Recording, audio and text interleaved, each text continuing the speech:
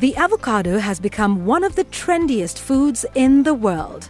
With more people conscious about eating healthy, this superfood is a mainstay for food lovers everywhere. With the new avocado craze, Kakuzi PLC made a bold move to clear their coffee plantations, which had become less profitable, and developed avocado orchards over the years. The first avocado plantings were put out, and originally it was going to be 200 hectares of avocados. Just to put that in perspective, we're about 900 hectares now, and we'll be about 1,200 hectares by the time we're finished. Kakuzi has continued with avocado planting and has even upgraded the pack house, which now doubles Kakuzi's processing capacity and is sufficiently coping with increasing crop levels for future demands. There is a continuous growth of demand for, shall we say, high quality products that are grown to meet consumers' values.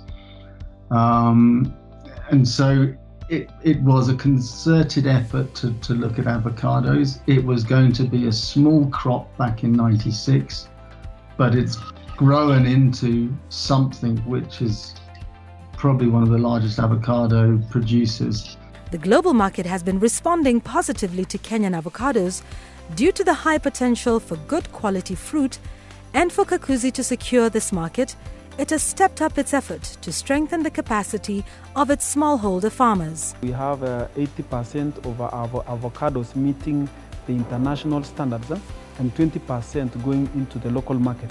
Kakuzi offers extension services and training to 3,500 smallholder farmers to maximize production.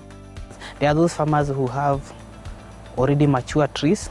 There are starters who want to purchase seedlings from our nurseries, and they want to be guided through that process. But our main aim is to provide access to the international market to these farmers and also enable them to grow their fruits in the right way that is acceptable even in the international market. In 2020, Kakuzi avocado smallholder farmers received a payment of 57.9 million shillings and access to the growing international market. Tangu hiyo wakati nimeonelea ni afadhali kukaa kwa kikundi, hata bei kulinganisha na ile ilikuwa hapo mbeleni ya brokers, ya huku ni afadhali. Avocado ukiwa kwa kikundi utapata pesa kwa sababu nyinyi mnaleta kwa kampuni, na hiyo kampuni inanunua vizuri kushinda broker.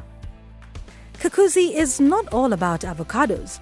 They also engage in the cultivation, processing and marketing of macadamia nuts, blueberry, tea, livestock and commercial forestry products. And in all, they use technology and innovation to practice sustainable farming. In any modern agriculture enterprise, there are 5 key pillars that would ensure sustainability.